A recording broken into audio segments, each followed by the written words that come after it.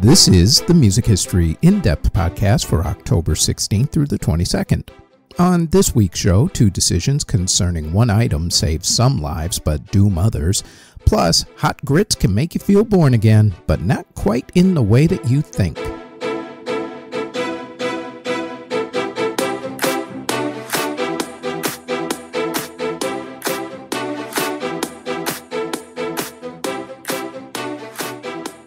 This show goes more in depth about some of the events that we put on our daily podcast, the Music History Today podcast, which drops every single day, including weekends, wherever you get your podcast from. Now, on to this week's episode.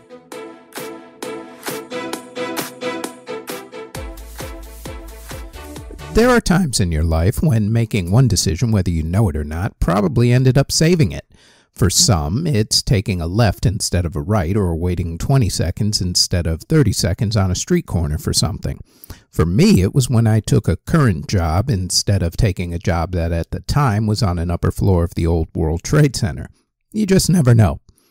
In music, I know of 4 decisions that have saved someone's life. One is when Mark Wahlberg missed one of those flights from Boston on 9/11 that eventually crashed into the World Trade Center. Another is Waylon Jennings giving up his seat on a plane that later crashed, killing Buddy Holly, the Big Bopper, and Ritchie Valens. Yet another is when Eric Clapton gave up his seat on a helicopter that later crashed, killing Stevie Ray Vaughan. And the fourth is the basis of this next story. In the mid-1970s, the band Lynyrd Skynyrd was doing pretty well. They released their debut album in 1973 and scored a huge hit with the song Freebird, otherwise known as that song some drunken idiot always yells at any concert, even hip-hop ones. Play Freebird! They followed it up with more albums and became a huge band, especially in the southern rock area. All of this success came after years of touring around the South, working on their shows and making them much better. In October of 1977, they released their 5th album.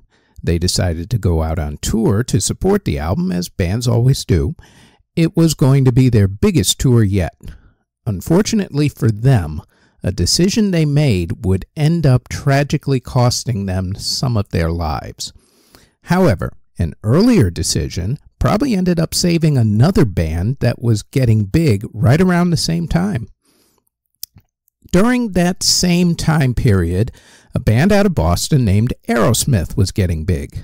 Starting in 1973 with their debut album, the band was on a roll, and in 1977, they released the album Draw the Line. They also decided to go out on tour, which is when they got the nickname the Toxic Twins due to all the drugs that they were taking and all the infighting. Here's where making a decision changed everything. Since Aerosmith was going on tour, they decided to look for a charter airplane to fly them around in. They looked at a Convair CV-300 that was kept in Addison, Texas, but decided not to use it due to, quote, concerns about the crew, end quote. That decision, as it turns out, was good for Aerosmith, but bad for Lynyrd Skynyrd, because this was the plane and the crew that Lynyrd Skynyrd decided to use. On October 17, 1977, Lynyrd Skynyrd released a new album called Street Survivor and immediately went out on tour to support it. Exactly 3 days after the release of that album, they boarded the Convair CV-300 on a flight from Greenville, South Carolina to Baton Rouge, Louisiana, where they were to play a concert at LSU, Louisiana State University. As the plane was at 6,000 feet, the pilots radioed in that they were running out of fuel and losing altitude. About 13 minutes after that report, the plane crashed outside of Gillsburg, Mississippi. Among the people killed in the crash were the pilot and the co-pilot, whom the National Transportation Board held responsible for the crash.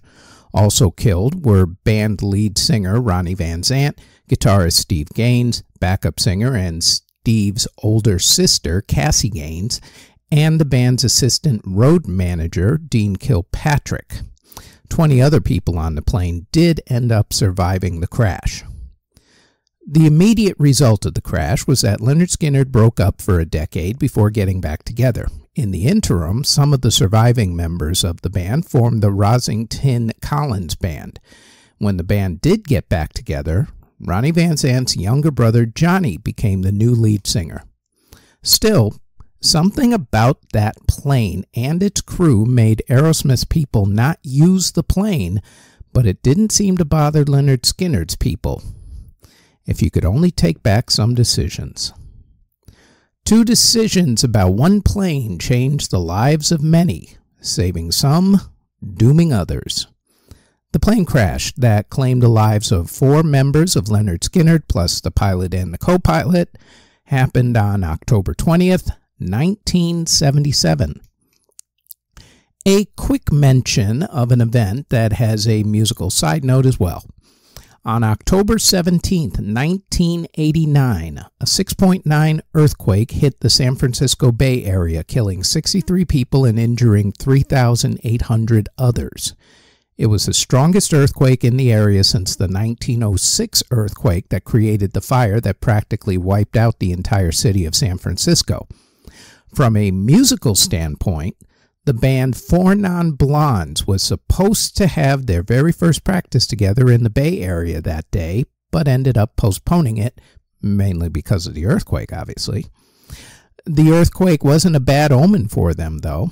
They eventually hit it big with the song What's Up, and lead singer and songwriter Linda Perry became an award-winning producer and songwriter in her own right.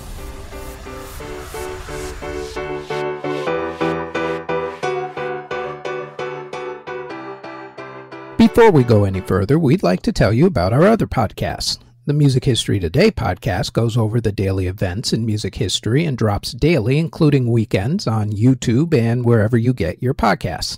There's also the Music Halls of Fame podcast, which talks about a member of the Rock and Roll Hall of Fame, along with other Music Halls of Fame's museums and walks of fame. The Music Halls of Fame podcast drops every Thursday and can also be found on YouTube and wherever you get your podcasts. Now, back to this podcast.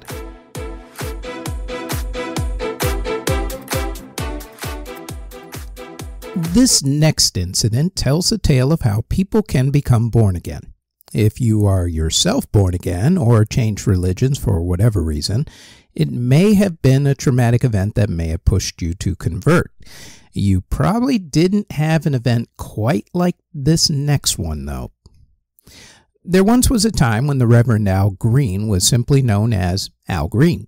He was born Albert Leornus Green on April 13, 1946 in Forest City, Arkansas, and started out singing in his group the Green Brothers, which included his sister during high school.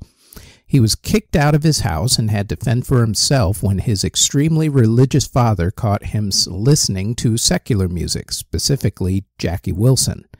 While still in high school, Al moved to Memphis, Tennessee, and eventually went to live with a prostitute. Al also started another group called Al Green and the Creations, and it was through that group that he was noticed by Memphis record producer Willie Mitchell, who signed him to a recording contract with High Records, and he dropped the letter E at the end of his name and began spelling it like the color green, rather than Lorne Greene, famous actor of Battlestar Galactica and Bonanza and a couple other things. Al found early success with his debut single in 1967, Backup Train, which went to number 5 on the American R&B singles chart. From there, Al went on a roll, including 6 straight number 1 albums on the American R&B charts.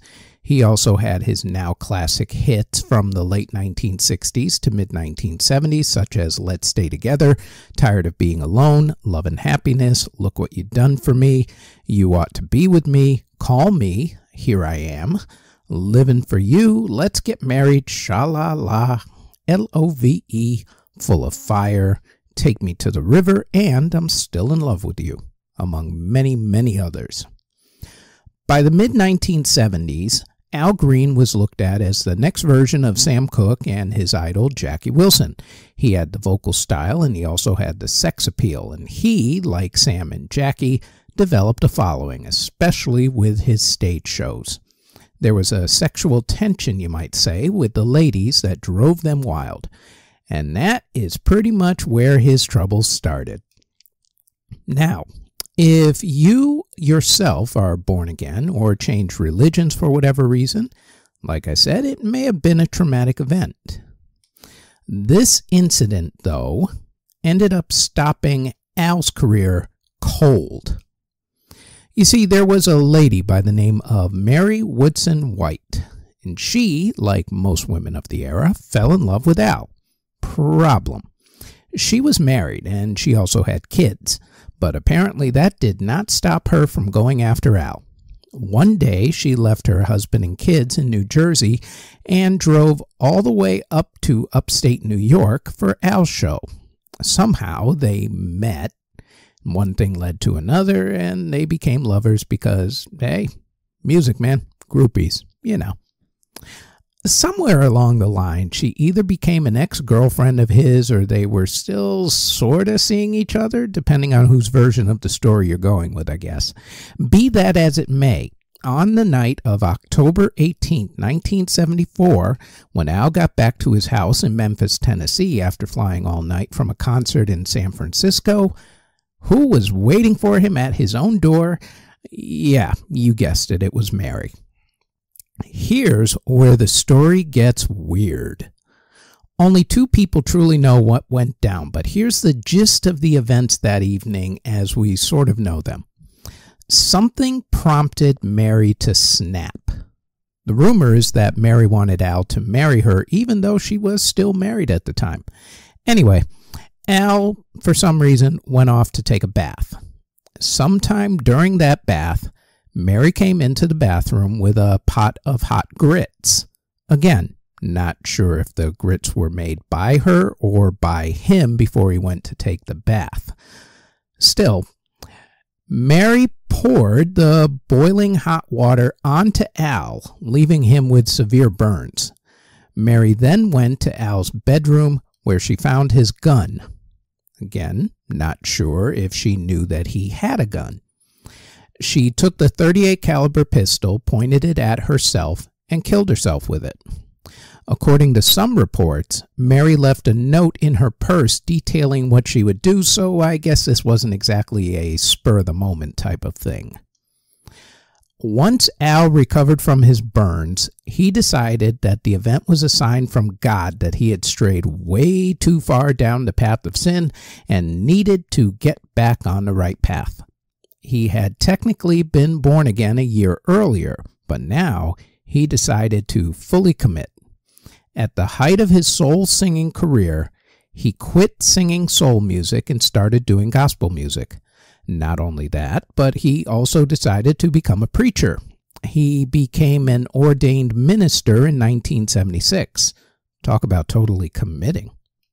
He eventually went back to performing secular soul music, but he still preaches to this day. And now you know what prompted Al Green to become the Reverend Al Green. I would also be remiss if I didn't mention that even after his religious conversion, he still had issues. He was accused by his now ex-wife, Shirley, who married him after he became a minister, of repeated physical and emotional abuse, including hitting her with a boot after refusing to have sex with him because she was 5 months pregnant at the time with their child. He admitted to the spousal abuse while under oath during their divorce filing in 1982. The grits incident that burned the Reverend Al Green happened on October 18th, 1974.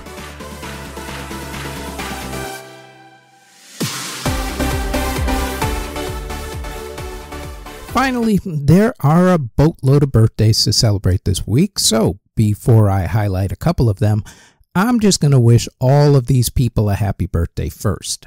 Starting with October 16th, where we have John Mayer, Bob Weir from the Grateful Dead, Bob Mould from Husker Du, and Flea from the Red Hot Chili Peppers celebrating birthdays.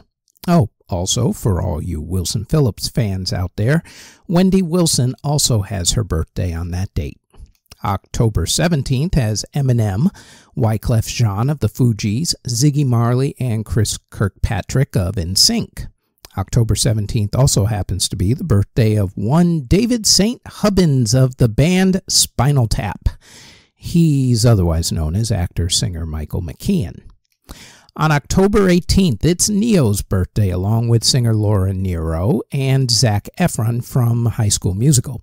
There's another legend whose birthday it is, but we'll get to him later. October 19th rolls in with reggae great Peter Tosh, while October 20th sees birthdays for Snoop Dogg and one other artist who we're going to get to in a minute. October 21st has the great Dizzy Gillespie and the Queen of Salsa, the iconic Miss Celia Cruz. It's also Doja Cat's birthday, along with Kane Brown's birthday.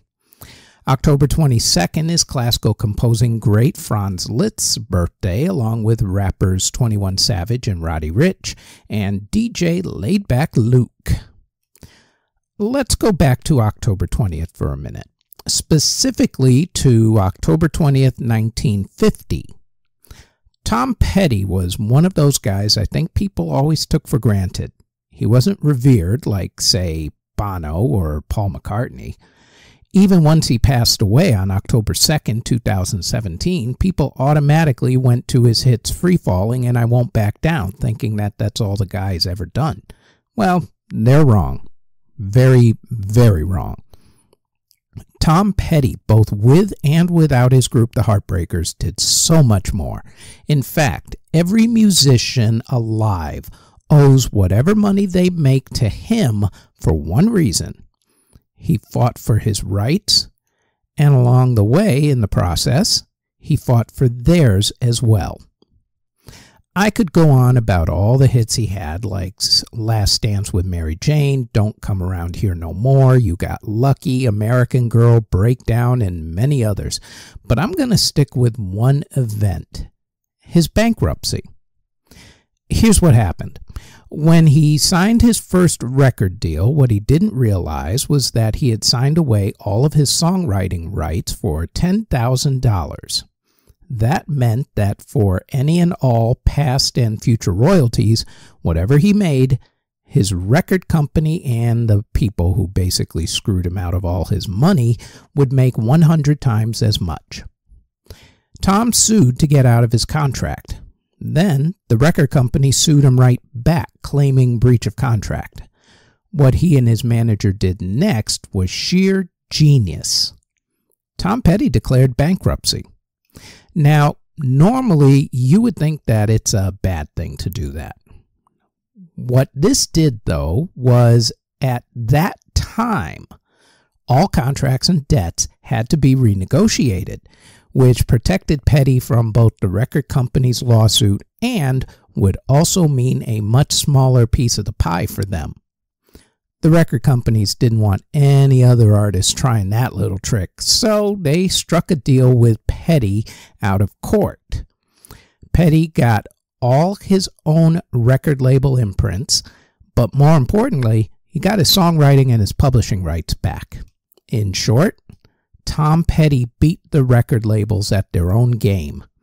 And that is why he's important to rock and roll, and that's what makes the lyrics to his song I Won't Back Down even more important in this day and age. Unfortunately, his death came much like Prince's from an addiction that a lot of people have fallen victim to, opioids, and it happened way too early, like a lot of people. They eventually contributed to his death from cardiac arrest on October 2nd, 2017. Happy birthday, and thank you very much, Tom Petty. Thanks for standing up for your rights, and in the process, thanks for standing up for all musicians' rights everywhere. Most importantly, though, thank you for some damn great music. Let's go back even further and go to October 18th. Chuck Berry was born on October 18, 1926 in St. Louis, Missouri. From the beginning, Chuck was interested in music. He performed during high school, but once he got out of high school, he settled into a normal life, got married, and worked in an assembly plant assembling cars. He still had the music bug, so he decided to start performing with the Johnny Johnson Trio. And it was there that he honed his showmanship skills, having studied what blues great T-Bone Walker was doing on stage. One day in May of 1955, Berry went to Chicago. He happened to meet the great Muddy Waters, who told him to have a talk with Leonard Chess of Chess Records. Chess took a look at Berry. They saw that the rhythm and blues section of the genre was beginning to go down in popularity, and they were looking to stretch their sound into new genres.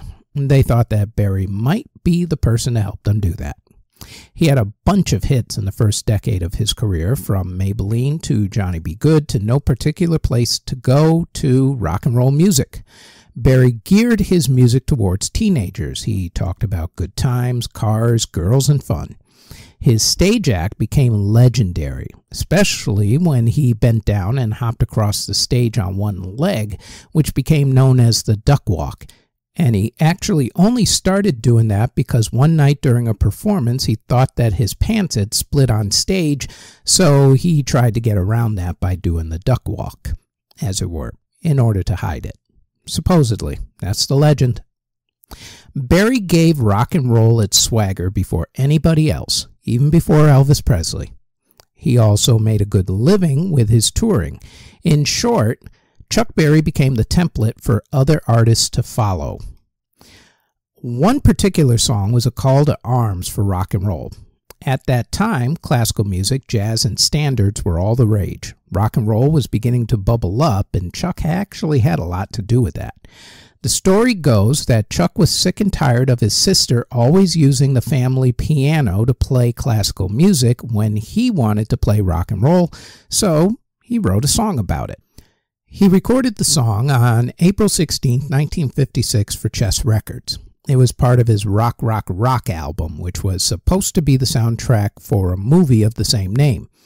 It was also one of the first songs to name-check, as he referred to Louis Jordan and Carl Perkins songs, and to Bo Diddley himself.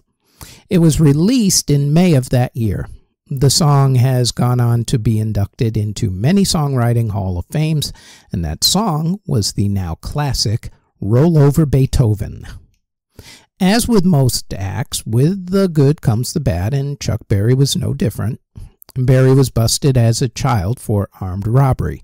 In 1962, he served 1.5 years of a 3-year sentence for transporting a minor across state lines. Some believe that it was a trumped-up charge based on racism, and no pun intended on the whole trumped-up thing. He also, later in life, got caught for tax evasion and was also sued for filming women changing their clothes in a bathroom. The latter charge he denied, but the suit was settled out of court.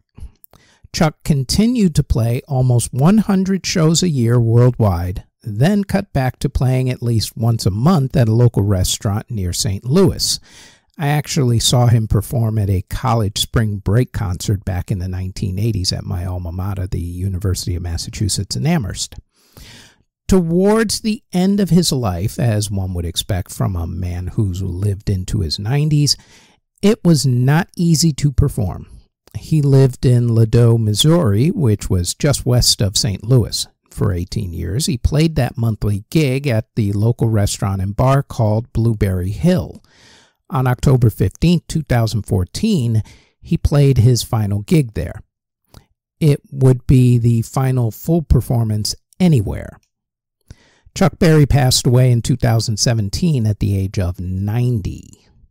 Today, he's considered to be one of the great pioneers of rock and roll. When the Rock and Roll Hall of Fame inducted its first class in 1986, Chuck Berry's name was front and center on the first ballot. On Rolling Stone magazine's Greatest Artists of All Times list, he's ranked at number 5. 6 of his songs made Rolling Stone's 500 Greatest Songs of All Time, with Johnny B. Good being the highest at number 7. Johnny B. Good is also the only rock and roll song that was put on the gold record on the Voyager spacecraft that's going out to outer space, and which I believe has now left the incomplete solar system. Father of rock and roll indeed. Happy birthday to the father of rock and roll, Mr. Chuck Berry, who was born on October 18th, 1926.